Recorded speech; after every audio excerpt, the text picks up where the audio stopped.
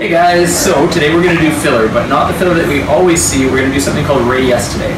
Radiesse is a filler that's called calcium hydroxyapatite, and it has a really strong filler, but today we've diluted it right down, and we're going to fan it in through Nicole's cheeks here because it has biostimulatory properties that's going to help break down some of the acne scarring that's tethering these little marks here down on her skin.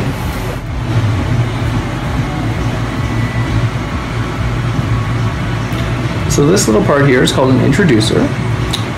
So we just make one small little poke here, and then we're able to use a cannula to fan through the rest of the cheek. Most of it we should be able to do just from that one little spot. Alright, so this little device here that's on the bottom of the syringe is called a cannula, and so it looks like a long needle, but it actually has a rounded tip on it, and we just go in through the little spot that we made on Nicole's cheek. And it's long so that we can get to most parts of the face just from one little spot. So.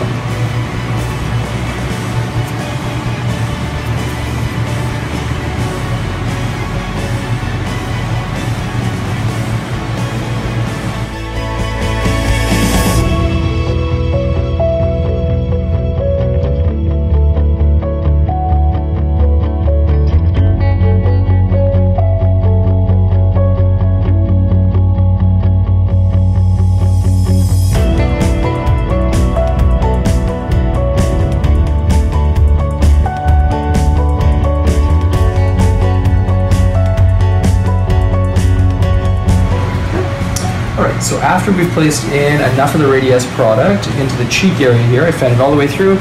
Just give a gentle massage in this area, make sure everything is nice and smooth and supple, and it works in really evenly throughout the skin, and that way you get a really nice even treatment.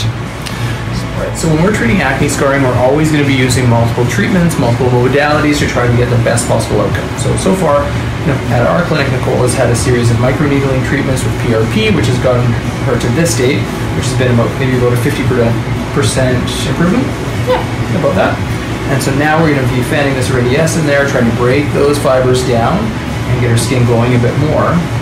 And then following this treatment next week, we're going to be doing a series of HALO treatments for her to break down the scarring and all that tethering with our HALO laser. Alright, so you can see, Nicole has great skin, so yeah, she's got some acne scarring, but the actual tension on her skin and the thickness of her skin is fantastic. But we can use Radiesse for somebody who has that really kind of crepey skin, so the skin has gotten a fair amount of sun damage over the years, and you kind of get that accordion skin on the cheeks.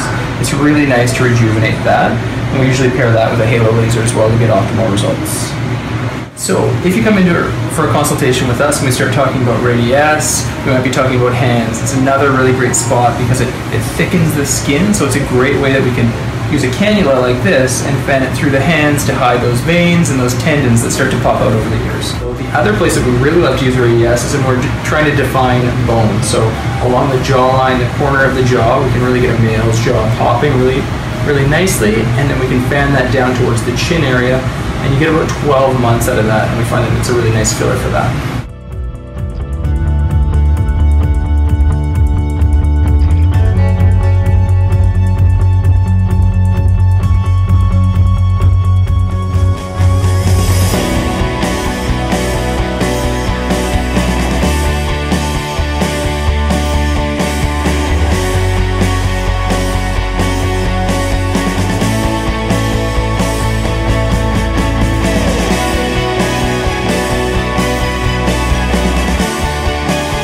This is what I look 24 hours post HALO.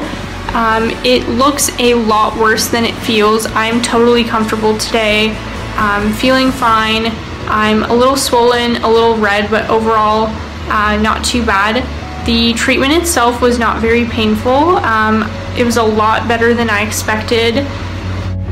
On a pain scale, I would say the HALO was about a 4 out of 10. There were specific areas of the face that were a little bit more painful.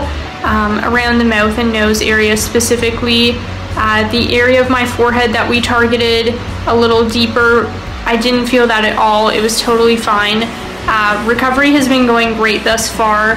I, get to work in this lovely place and heal unaltered. I don't have to wear makeup for the next few days. Last night I slept with my head elevated. I'm really cautious about sun protection. I wear a hat and I wear sunscreen. almost daily. So everything's going great thus far. I can't wait to see how this has affected my acne scarring. That's something that I've been quite self-conscious about. I'm glad I have my acne finally under control, but the evidence of previously having acne is still there. So, you know, the Skinworthy team, ranging from Barb, Dr. Hemsworth, and Anafia, everyone's helping me get my skin in check. I can also thank Megan for the skincare recommendations. I can't wait to see what these results turn out as.